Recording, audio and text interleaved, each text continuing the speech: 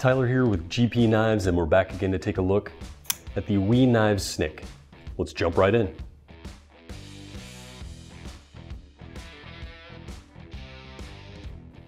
So the Snick is a titanium frame lock flipper. We've got a clip point style blade made from CPM 20CV, and there are two different blade finishes. This one has the gray stone washed finish. So you can see it's a matte gray blasted with a nice tumble on there. We've got matching titanium on the handles with a shred carbon fiber inlay, and it's got a nice striking look. There is milling on the titanium to kind of highlight that inlay on the handle, and you can see it's an inset design, so helps to reduce the overall weight, as well as being an open back construction, there again reducing the weight. Inset frame lock with a hardened steel lock face insert, and that's going to give a nice smooth operation and solid lockup. And we've got a deep carry titanium pocket clip, and the Snick comes with two different clips, one for left or one for right hand carry, and that is because of the asymmetrical design, so keeps with the sweeping lines of the handle. And we'll take a look at the operation here. So you can see that it does work as a left-handed knife, even though the frame lock is set up for right-handed users. Nice snappy deployment with the ball bearing pivot. And as with all WE knives now, they have a ceramic ball bearing pivot and ceramic detent for minimal maintenance there. 20CV is going to deliver good edge retention and corrosion resistance. So great everyday carry knife. And we'll set this down and grab a couple of other knives to take a look at for size comparison. We have the Paramilitary 2 from Spyderco. As you can see, similar size here. And then the Hinderer Knives XM18 3.5 inch. So overall, the lengths are going to be fairly similar on these. The Snick is about a ½ ounce lighter than the Paramilitary 2, coming in at about 3.3 ounces, and it's a full 2.5 ounces lighter than the XM18. And we'll take a quick look here. You can see the blade stock thickness on these two.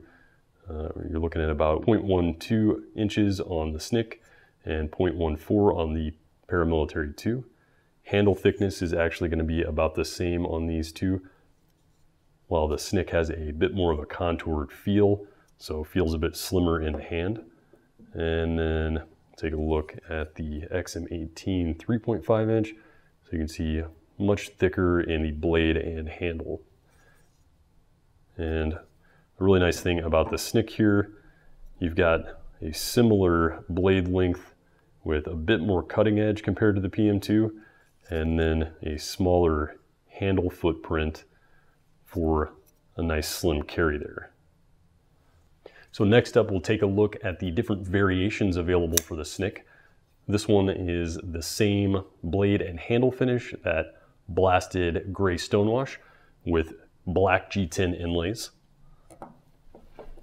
We've got, again, the same blade and handle finish, this one with green canvas micarta inlays. We've got another G10 here. This is the black stonewash. So you can see it has a black coating with a nice tumbled finish on there, and jade green G10, matching black handle and handle hardware. And then on the back, the spacers and the lanyard pin are going to be anodized gold. And then we've got the matching clip on there as well. Another in the black stonewash, we've got the wood handle inlay, and then the star of the show here, we have the premium high-end version, and this one is a Damasteel blade with black titanium and a Damascus handle inlay.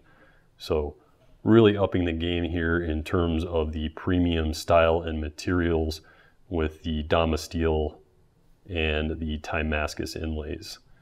So these are going to be a bit more premium in the price and a bit more limited in the availability, but overall the same great design and the same great function.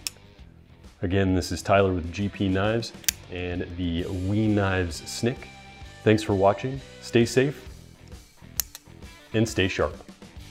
If you like what you've seen today and you'd like to see more, like and subscribe below, and follow us on social media for updates on all new products.